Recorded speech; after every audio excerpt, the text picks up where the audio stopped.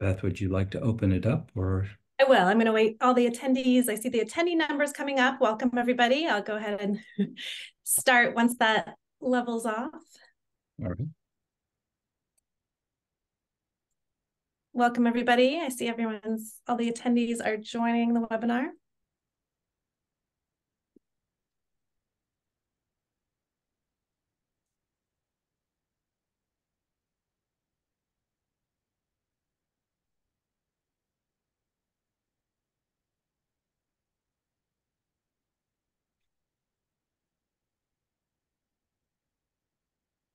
All right. It seems like everybody who is in the waiting room has joined. Welcome. My name is Beth Leven. I'm the Director of Professional Degree Programs for the College of Engineering at UC Berkeley. It's great to have everybody here. Thank you for your interest in the Master Advanced Study in Engineering from UC Berkeley. All right, let's begin. All right, this is our agenda for the hour. My colleagues and I will go over the program aspects, including the curriculum, and we'll spend a majority of this hour on admissions tips and advice for how to create a competitive and successful application for the Mass E program. And during our time together, please ask questions using the Q&A function in your Zoom panel. And we will answer questions both during the presentation as well as at the end. We'll take some questions there that we'll share for the group. So please feel free to ask questions at any time. All right, now I would like to introduce my colleagues that are here with me today. We have our faculty director and our academic program coordinator. Tarek, would you like to please introduce yourself? Hello, I'm Tarek Zohdi. I'm a professor of mechanical engineering and also associate dean for research at UC Berkeley, and I'm also the faculty director of the Mass E program. Welcome. Great to have you here today. And Felicia. Hi, everybody. My name is Felicia Rabang. I'm the academic program coordinator for the Mass E program. It's nice to meet everybody.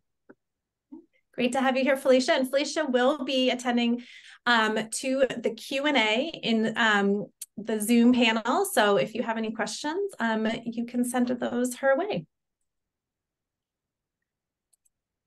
All right, so now I'd like to pass the presentation over to Tarek, who's going to do, excuse me, the first half of the presentation to talk about the program, curriculum, and career.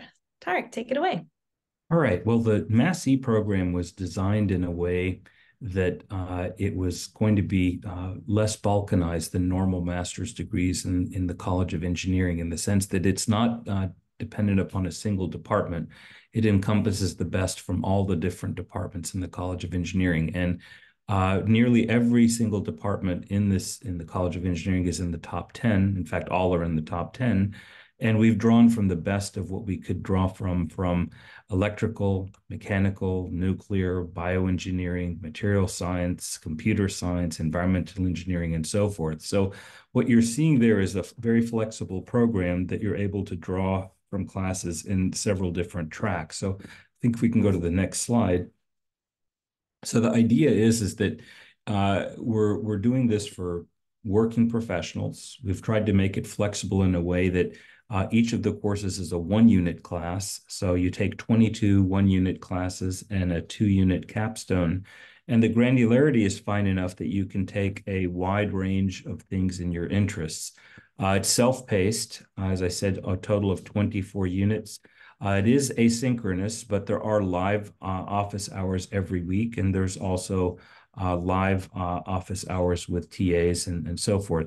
And these are real faculty that are the actual faculty at UC Berkeley. They're not temporary instructors or things like that. They're really the same faculty that teach these classes in person, also on campus.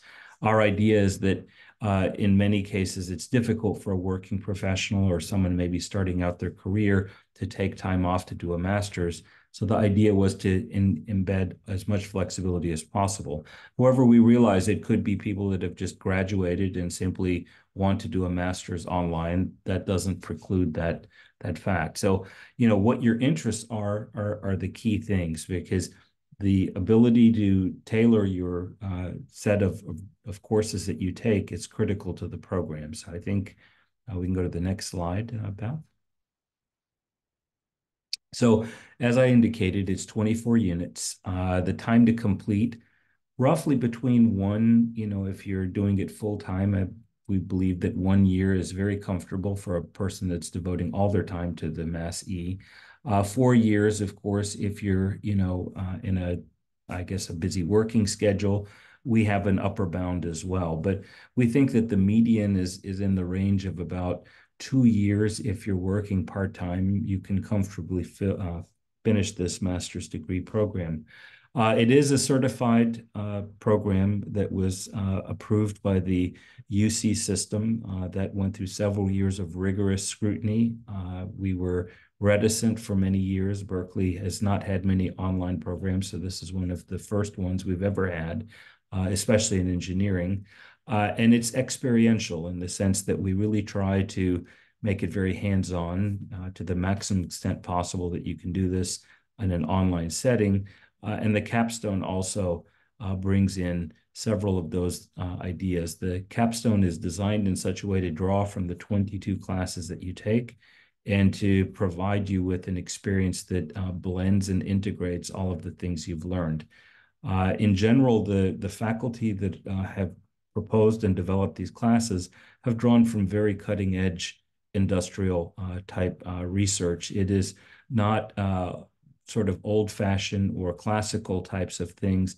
It's courses that have been developed with working professionals working in high tech in mind. So that's the key here in this program. So Beth, maybe the next slide, please.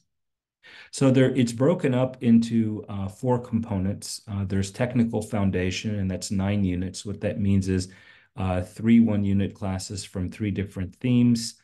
We have 7 units in a single theme, that's depth. And then, of course, breadth, which is 6 units outside of the technical depth theme.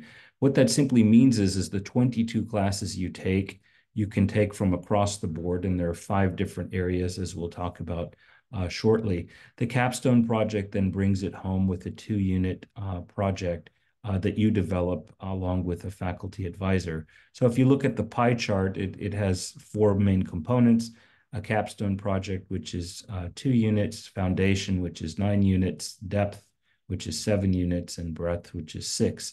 So the idea is that by blending all of these together, you can draw from the best from the College of Engineering. So Beth, next slide, please. So let's look at the curriculum momentarily. So the 5 interdisciplinary themes are infrastructural systems and engineering, biomedical and biomechanical engineering, engineering data analysis, advanced manufacturing and materials, and electrical power and autonomous systems. Now, permeating all of these kinds of different tracks is the fact that we have, in addition, a strong component of machine learning and AI that permeates all of these different topics, because you learn how to apply these types of broad skills to many different, physical domains. So it's very physical, this type of degree, but it has a lot of high-tech simulation in the background, which reflects what we believe is what is needed in industry. So Beth, next slide. So for example, what typical examples of courses that are taught, techniques in electronic fabrication. That's primarily, design of electrical widgets and gadgets, the most high-tech possible, by Anna Arias. She's a professor of electrical engineering. Ocean engineering, which is, sort of broad, but mainly energetic systems, the basics of energy extraction from ocean type problems, things of that sort. Introduction to Design Methodology by Professor Kosa Gosar-Lambert, which is again a cross-cutting type of skill. Engineering Energy Systems by Professor Scott Mura, that's primarily the grid, electrical charging, distribution of power. for electrical mobility, things of that sort. Authentic and Introspective Leadership by Professor Lisa Pruitt. Again, that's also a broad, I guess, cross-cutting type of course where we're basically looking for how to develop managerial skills and leadership skills in many different areas. Introduction to Aerodynamics, again, Professor Reza Alam. Designing for the Human Body, Java and Software, again, cross-cutting by Professor Josh Hugg. Nuclear Energy and the Environment, taught by Max Frattoni. And then, of course, Flying Robots and Drones and Aerial Taxis, which is, of course, a super hot topic these days, taught by Professor Mark Muller. So again, what you see there is that the themes cross-cut across many different areas, themes 1, 4, 5 in some cases, and in some cases, all the different themes. So anybody that's in any one of those particular tracks could also take these courses with no problem in their track as well. So Beth, we can go to the next slide. So as an example, the faculty, they were listed, in fact, some of them that were there. We have roughly 30 faculty involved in this program, so that's quite a lot. 4, for example, just to give you a cross-section of who's actually doing this kind of stuff, is Professor Grace O'Connell, who's a professor of mechanical engineering, Professor Josh Hugg, who's in electrical and computer sciences, Lisa Pruitt, who's in mechanical engineering, and Scott Mura, who's an expert in civil and environmental engineering, in particular grid-type technologies. So it's real faculty. It's the same faculty that teach the students here on campus at any given time, but they've really become intrigued by online. I think we all have after, I think, the pandemic and before the pandemic even. So we feel that the time is right to unveil a top-tier program, and that's where we are today. So Beth, maybe next slide. So for career. All right, well, in general, the types of careers that you would be, looking for, at least how we have conceptualized this, is that, the targets are companies like Apple, Boeing, Google, Microsoft, Siemens, Tesla, GM, Meta. These are all the places that our typical master's and PhD students go to in the Bay Area and, in fact, worldwide. And the types of industries, of course, advanced manufacturing, integrated circuits, data science, water management, energy, etc. These are what we think is the best of the best, exciting areas in exciting companies that have the ability to really bring out the best in engineers. So our objective is to train people that are technically motivated and also potentially want management types of roles. It could be a technical management person for an entire team, but it could be someone that also wants to be purely deeply into tech and become a technical specialist within one of these types of programs. So this isn't some kind of like MBA type thing where it's going to be broad and you're not going to get technical depth.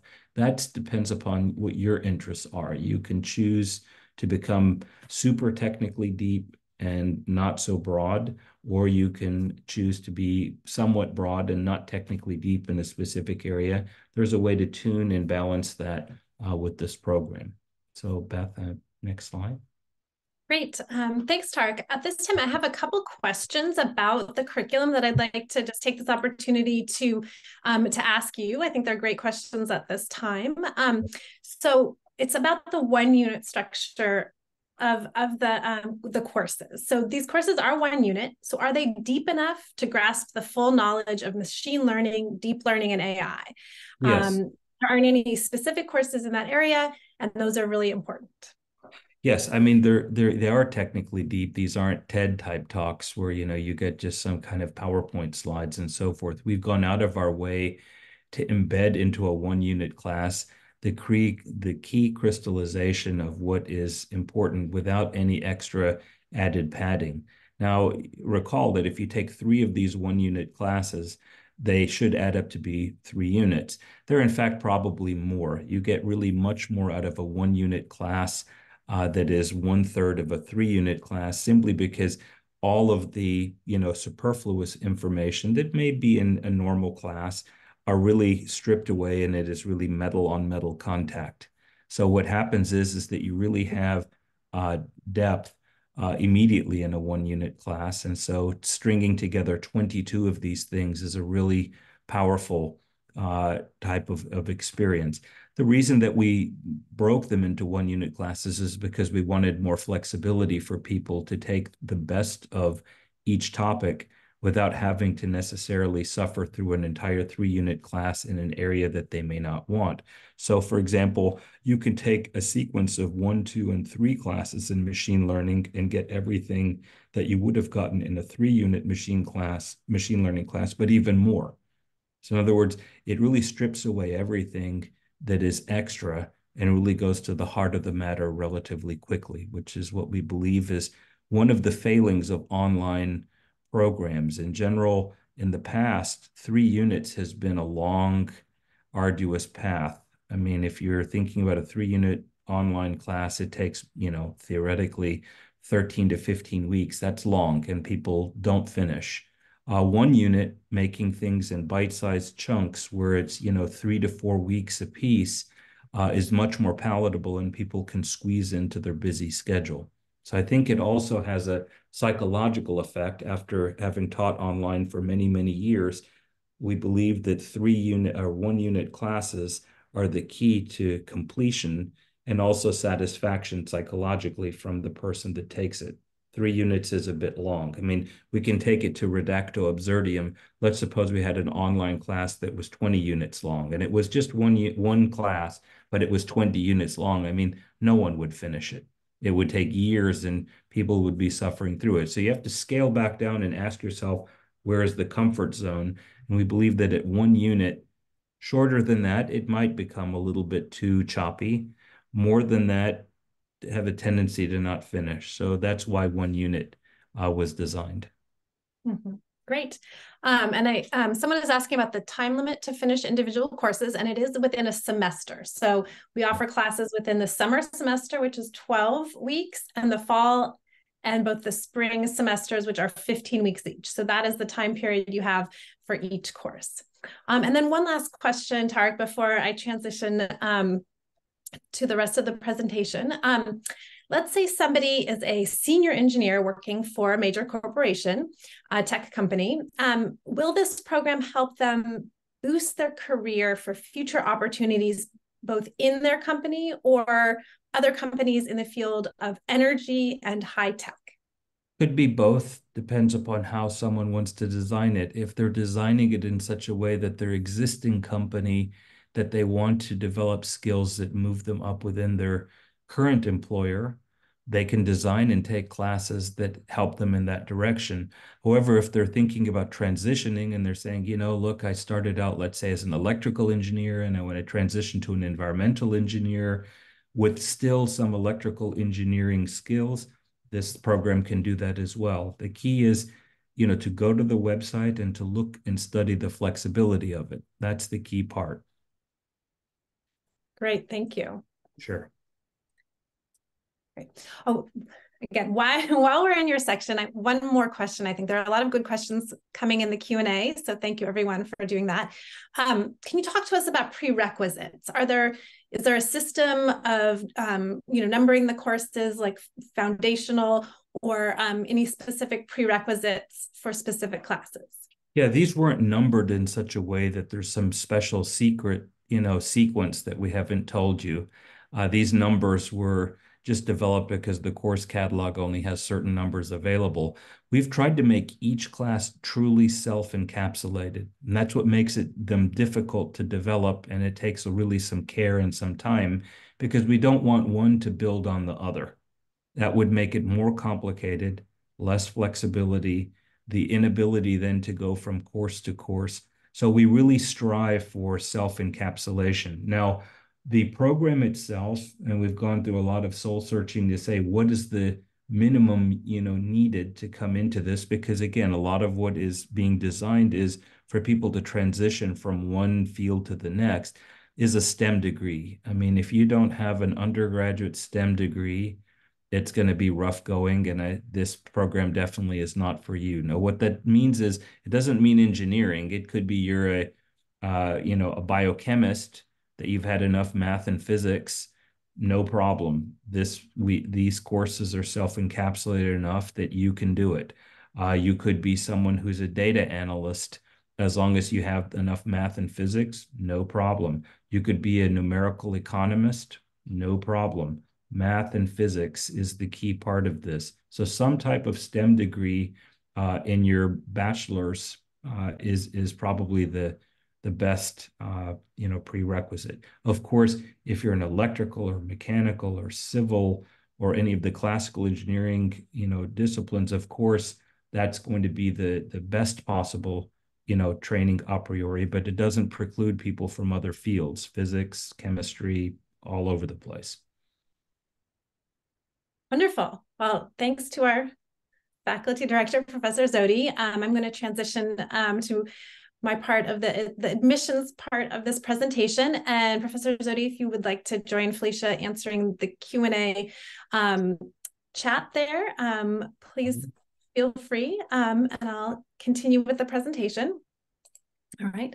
So hopefully now you've learned a lot more about the curriculum and structure of the program, and you are interested in applying. So I wanted to give some more information about the tuition and fees for this program. So we are a pay-as-you-go program. So you're paying for whatever courses that you're taking in a given semester.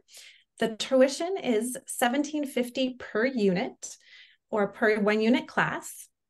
And in addition, there are some Berkeley campus fees for all of the support and infrastructure, online remote infrastructure that the university provides. And they are currently about $900 per semester.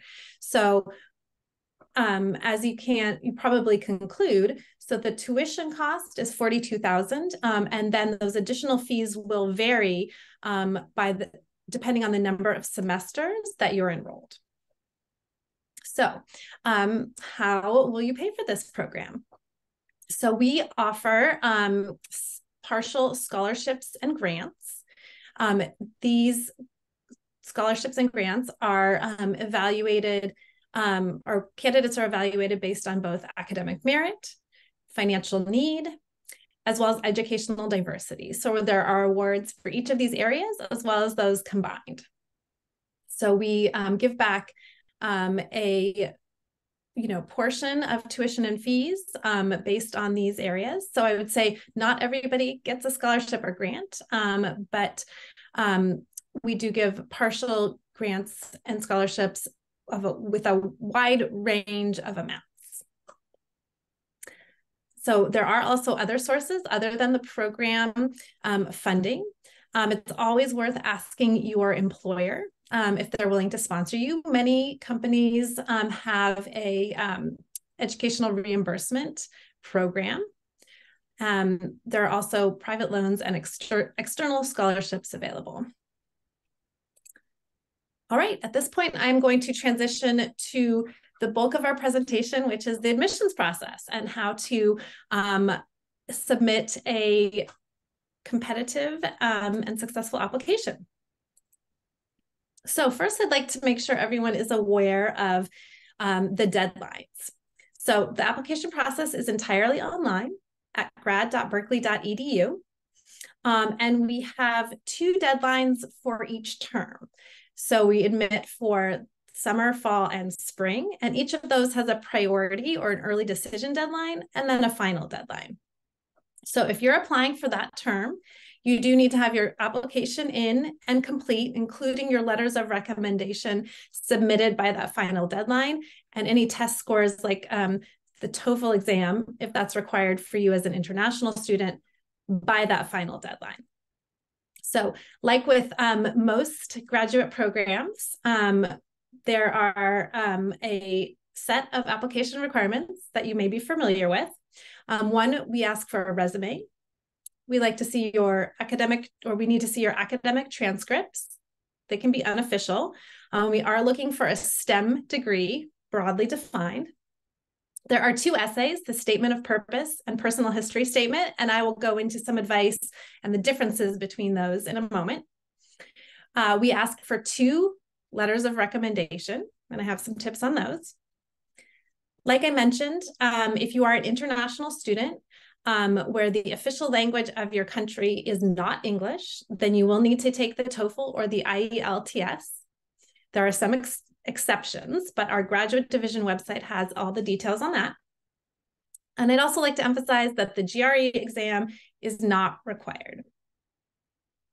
There is a place in the application to include it if you have taken it and you want to share that towards your candidacy, but it is definitely not required. All right, how do you apply? So you create a login account at grad.berkeley.edu, and you make sure that you're applying for the Mass E program and that you've chosen the term that you want to start your classes. And it's important to note that UC Berkeley does only allow applicants to apply to one program per academic year. So if you're looking at multiple programs at UC Berkeley, you will need to decide before you start your application which one that you will apply to. Okay. And when you're in that online application, you'll notice that there are a lot of asterisks, either multiple pages that you fill out, and there are a lot of asterisks. Those asterisks mean that is a section or a text box that you do need to fill out. So that's what all of those mean. All right, so here's some illustrations that really show you what I'm talking about in terms of choosing the admit term and the program. So once you do that, it'll tell you the final deadline that you're working towards. Another aspect of the application that Professor Zohdi addressed earlier are the themes to Mass E. So we are interested in knowing what themes you want to focus on. Now, this is really to help us plan, when we admit a cohort of students for a given semester, what are the types of courses that they're interested in, right? And that helps us plan what courses to offer. This also helps us look at your transcripts and experience and see how those match your interests. I will say that you are not required to stick with the themes that you have expressed interest in. This is really sort of information for us and ways for you to communicate what you're interested in learning. But again, you can change your mind at any time.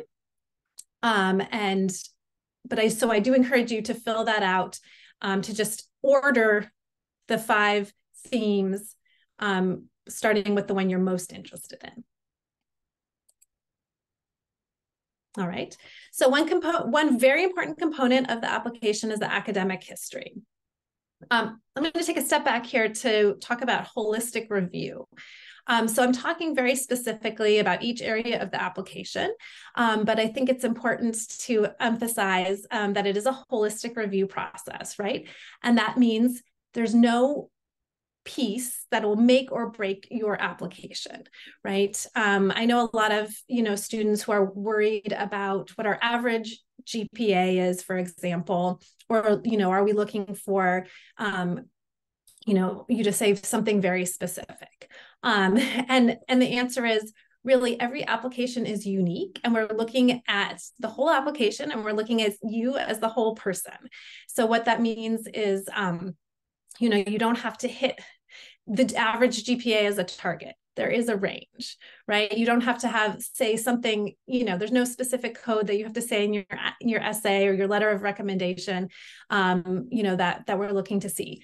Everyone is different and unique, and we're looking to admit students who will succeed in the program and that have goals that align well with the program. So I just wanted to mention that it is really a very holistic process of evaluating the application. So academic history, we are looking for you to include your unofficial transcripts for anywhere that you have done, undergraduate work or work that you are applying to your undergraduate degree, right? So that means that if you started at a community college and then finished at a 4-year university, we're going to want to see the transcripts for both of those schools. Now, I know we have many international students in the audience that apply to Berkeley graduate programs. And there are specific requirements for international transcripts. So often an international transcript doesn't have your degree conferral on it, which means we would like to see, for the evaluation process, a scanned copy of both your transcript and evidence of your degree. And then also translations. So if your transcript is in a language other than English or Spanish, we do need to see translations. And this slide shows you a little bit more detail about the accepted types of translations. And this information is also available on the Graduate Division website as well. And so remember, we don't need to see your official transcript. So scanned copies are totally fine. For those students who are admitted, however, we will need a follow-up in order to finalize that admissions of the official transcripts so we can verify those. All right, so I mentioned GPA and average GPA. We do have a minimum. So for students whose undergraduate degree was on a 4.0 scale, the minimum GPA for the last 2 years of coursework is a 3.0. Typically at Berkeley, the average is about a 3.5 or a 3.7 for the GPA, but again, it really varies based on the rest of your education and experience.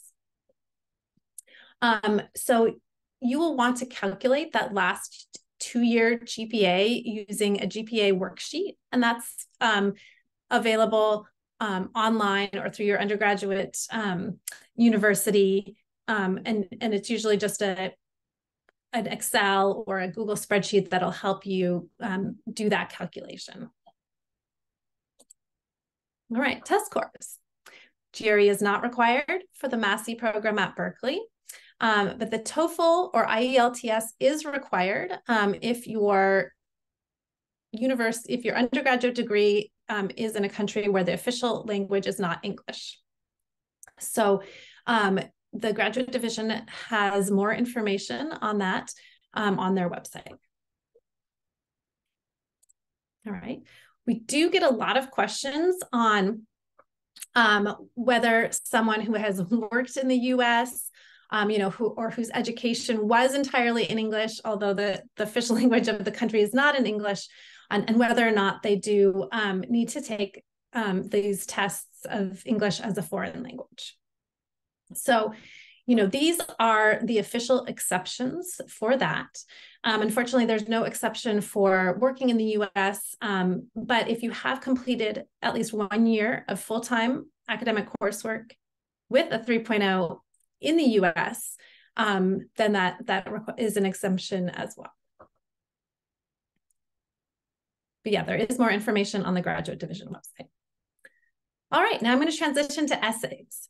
So for many of you, you have already graduated from undergrad, or the undergrad was many years ago.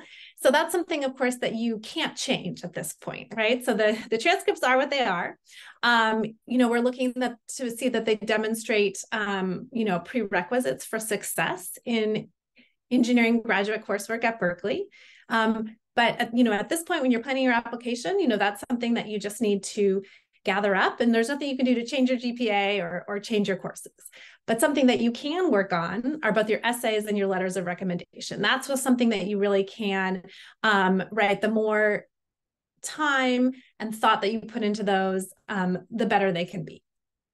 So we have 2 essays that we read in support of your candidacy: the statement of purpose and the personal history statement.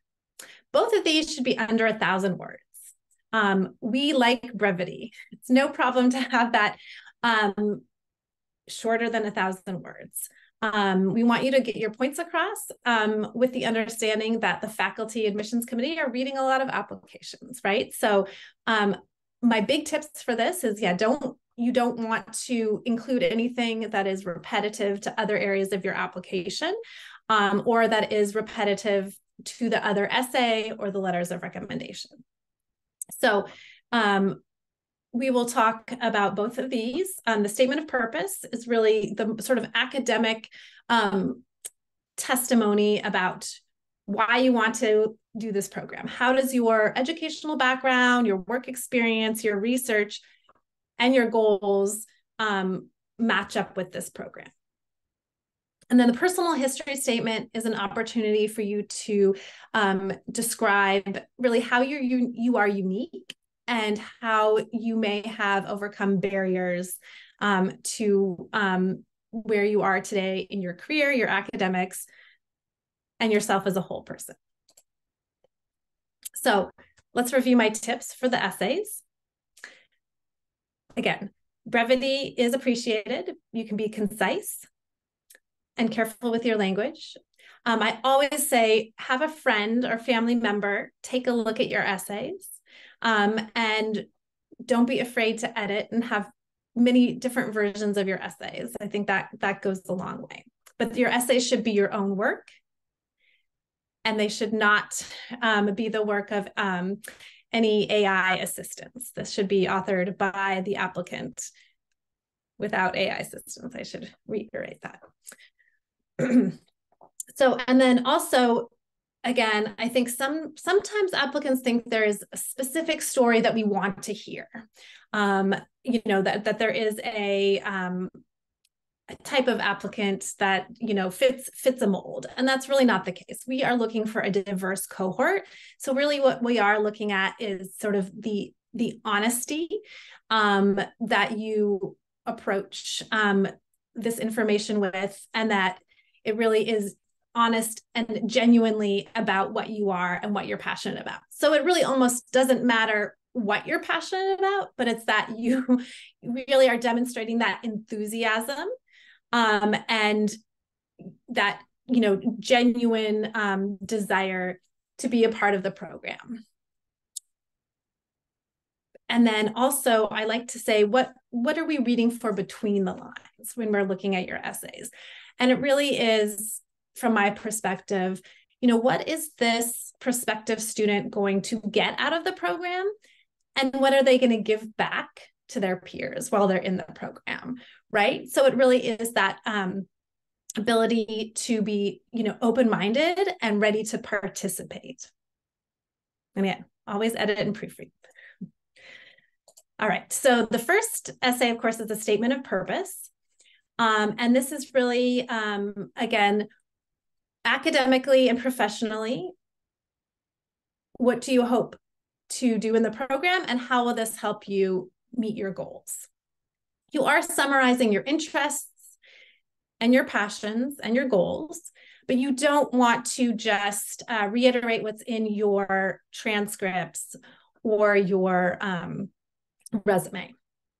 But why are you applying to the Mass E program specifically? What is it about those themes that interests you? Why is now the time for you to go to graduate school? Right. And the second essay, I've highlighted some of the key points in this essay, in this prompt. So this is a prompt that you'll see within the application. So all of you don't have to cover, right, all of these prompts. You want to cover what resonates and makes sense to you in your life and your experiences. So this is information about what makes you unique, perhaps any barriers you've overcome to accessing higher education. This is where some people talk about whether they're the first in their family to go to college, whether they're the first in their family to go to graduate school, whether they launched and sold a startup in high school, right? There's a lot of, you know, really unique things that you have in your background at this point, and this is where you can share them. I also think this is also an area where you could explain any hiccups in your transcripts or in your work experience, right? Where it's, if somebody looking at your transcripts is like, oh, this, you know, this semester, really your grades were a lot lower. Was there something going on with you? You know, this is the place to share that. All right, let's move on to letters of recommendation. So the Berkeley graduate application online, you'll see, does allow you to submit 3 letters of recommendation. That's the maximum for all the different programs at Berkeley, and programs can require less than that. So the Massey program does only require 2 letters. 2 letters is all we need. It is not to your advantage to add that 3rd letter, but it's there so that if you have a good reason for 3rd letter, or if you'd like to solicit 3 letters from 3 different people so that 2 are received by the deadline, you can use those spaces to do that as well. So let's say within those 2 letters, ideally, we have 1 letter that focuses on your academic potential, and then 1 that talks about perhaps your work experience and your leadership potential.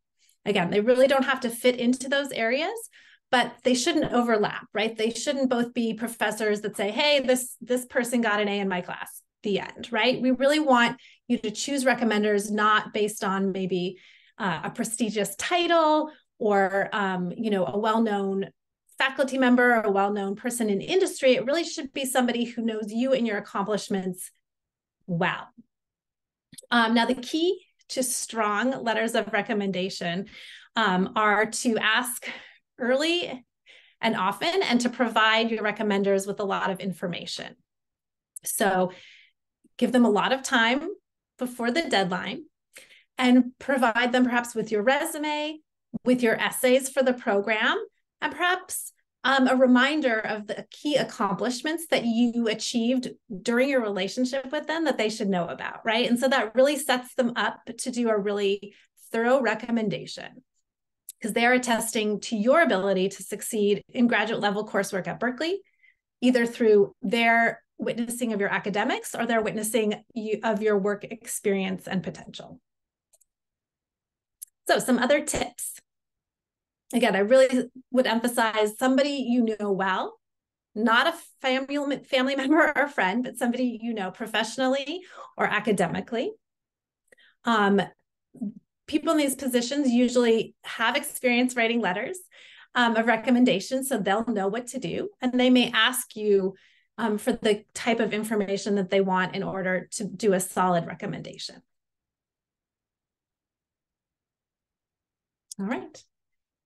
I also want to mention in closing for the advice on admissions that there is the opportunity for an application fee waiver if you are a U.S. citizen or permanent resident. There's more information at grad.berkeley.edu how you can apply for an application fee waiver. It's based on either financial need or participation in a long list of academic and professional programs in the US that will automatically qualify you for a fee waiver. So you can apply for the fee waiver, but you do need to make sure that you are granted that waiver. Otherwise, you will need to pay the fee, which is about $155 for I believe international students and $125 for US citizens and permanent residents, but that may have gone up a few dollars. But it is under $200 for the application fee. All right, so you have put together a strong application, you've edited, you've proofread, you've followed up with your recommenders, and you press submit and pay the fee. What happens after you submit that application? You'll still have access to your application portal. So you can check to make sure those letters of recommendation have been received, that your TOEFL scores have been received while you wait for your decision. Once you submit, the application committee will review your application. And then the graduate division does that final review for final official admission. For the Massey program, we will do our best to get decisions back to you as soon as possible. In general, this is within 1 or 2 months after the deadline. since we're a new program, it really depends on the number of applications we receive. But you can always check your application portal for the status. And if there are any questions or anything missing from your application, we will reach out. All right, so hopefully that has helped you feel more prepared for the application process, and you feel empowered to put together some great essays and to talk to your recommenders about submitting those letters. So at this time, I'm going to move to audience questions. I know Felicia and Tarek have already been answering a lot of questions in the Q&A throughout this presentation, so I thank them for that. So I know that we have a hand up as well, and Felicia has been collecting some questions to answer live. So for all three of us, if you have any questions, please don't hesitate to continue to put those in the Q&A chat. Let's see, we also have, if we have a attendee with your hand up. So that is, if attendee with your hand up, could you please ask your question through the Q&A text box? I think that would really best help us manage that. Thank you so much. All right, Felicia, are there any questions that you have for us to answer verbally? Sure. One question that we have is the GPA requirement 3.0 overall, or for just the last 2 years of undergrad? Great question. So the technical minimum is 3.0 for those last 2 years, or the upper division years of your undergrad education. But I can say generally 3.0 overall is important. And our average GPA for Berkeley professional grad programs at engineering is a 3.5, 3.7. So if you do not have a 3.0, at the last 2 years, or even overall, we'd like to hear about that in your essay, maybe why that is the case. And it's certainly, context is really important when you're explaining that. Thanks, Felicia. Right now, we don't have any other questions queued up, but yeah, I'm sure we can keep it open for a little bit. Yeah, of course. All right, so we will continue to stay on this webinar for those who want to keep asking questions. But if you have to move on with your day, I do want to say, thank you for spending this time with us. Here's some ways to contact us and learn more about the program. And we hope to receive your application. All right, looks like we have some more questions. Sure. Okay, so one question we have is, what sort of career advising resources are there? As this is a new degree, I'm concerned if employers will recognize this. That is a great question. So the three of us have been involved with starting several professional master's programs here in the College of Engineering. And what we've been really pleased to see is that employers, especially those in the Bay Area, tech employers, recognize a master's degree from the College of Engineering, right? And they really understand the rigor, the quality of the education that is offered to all of our students. So, we started the Master of Engineering program, and we have a Master of Analytics program, a wide variety. And really what we know is employers recruit master's students, PhD students at Berkeley's College of Engineering. So sometimes we are talking to them about maybe the, nuanced differences between the curriculum of those programs. So for the Mass E program, the kind of thing we would talk about would be, the depth and the breadth offered, as well as the capstone project at the end, but really the type of curriculum, right, and the additive focus of these cutting edge short courses are really going to be of interest to them. And I think that's related to the question asked earlier about how this program can help advance your career. So really, I'd say, graduate students in Berkeley Engineering are really in high demand, and I don't see any issues with this program. I do want to address, I know part of the question was also about resources. So we have several layers of career resources, starting with UC Berkeley as a whole and the Career Center there. We also have Career Center resources for the entire College of Engineering, as well as specifically for engineering professional programs. So there, I would say there's more opportunities to attend, brown bag panels, to attend employer networking advice, to attend info sessions and recruiting events and career fairs. Then sort of what to do with it. And a lot of those are online. So I understand, because this is, a completely online program. We're not expecting anybody to have to come to campus to take advantage of those career development programming opportunities. Tarek, do you have anything you'd like to add about career and Yes. recognizing the degree? So I'm looking at some of the chat questions. I mean, basically, there's two main ones, or three actually, which is, how do we evaluate applications for people that have been, out of school for quite some time, but have worked in industry or as a teacher or so forth? We really try to look at the application holistically and not be focused on one single metric like GRE or things like that. We've really moved past that at Berkeley. We want to look at the whole application as a whole to see, how successful that person can be with, the information or the education that we provide. So we're looking at it, with a lens of working professionals. In terms of economics or any funding, I think the question is asking any funding is provided for the provided. I believe Beth answered some of those questions, but I think maybe she can explain it a bit further if there's time.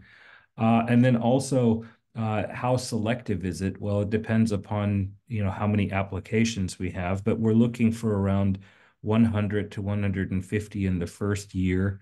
We will ramp up probably over time to about at steady state 200 people admitted per year, so that within the system as a whole, the ecosystem, our objective is roughly at around 500 people would be at any given time in the program. That could be in any year 1, 2, or 3.